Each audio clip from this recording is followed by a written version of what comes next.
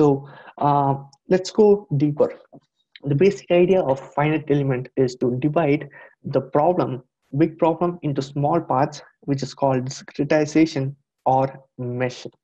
So each of these regions is called finite element, and that is how you have this term called finite element analysis. You are analyzing a finite element to run the simulations. Okay, so with that said, so let's take an element. So we had divided the big part into number of elements. Now just taking one element. Let's say this is one element which is formed with three nodes. The points by which an element is formed is called nodes. So in this case, we can say this one on the left top is the triangular element, on the right is a rectangular element. So that is how based on the number of nodes, elements are formed, and you have the big picture later. Okay, so now taking one specific node, uh, uh, this specific node has an ability to move in any direction. In the sense, it can actually translate in X, Y, or Z direction, or it can even rotate in X, Y, and Z direction. So a node has an ability to move in any direction, and that is what degrees of freedom is. It is the ability of a node to move in any direction.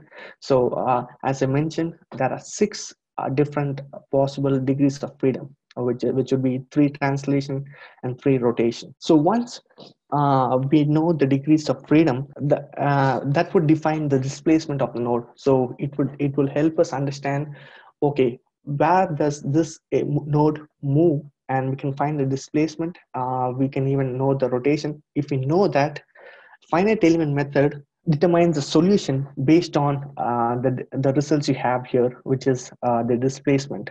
So with the displacement, that's how ANSYS uses to determine stress, strain, and all of the steps. So this is how a structure of a finite element analysis looks. So in a big picture, what are the steps involved in ANSYS?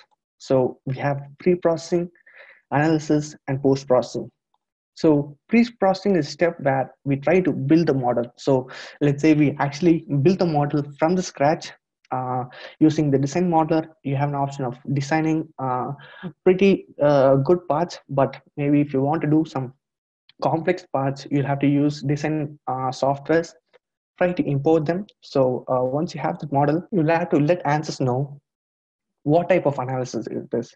So it's the structural, transient, and all different analysis. Give some element type, and let ANSYS know what is the material properties, what type of material are you going to use. Two important material properties which we come across are Poisson's ratio and modulus of elasticity. We'll talk more on it to give you more insight on these material properties. And then comes the analysis, where we try to generate the nodes, where we try to divide the big structure into small parts, generate nodes, apply some boundary conditions, loading to it, and finally we have this post-processing where we get the results. So the results can be deformation, stress, strain, temperature, natural frequency, etc. So as a whole, this is how your ANSYS structure will look like. With that said, let's actually look at from the scratch. We'll try to understand what is that we can do in ANSYS Workbench. So here is a model for you. You have a plate with the hole with the irregularity on it.